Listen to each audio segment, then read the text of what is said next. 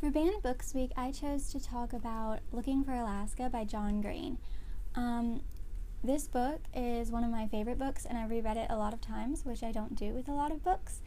And so it's really important to me. Reading this book, I was able to connect emotionally to a lot of the characters, especially the main character, Miles, who was trying to figure out who he was and fit in. And if I had been prevented from reading this book, I wouldn't have made that connection, and I also would not have been inspired to seek my own great, perhaps.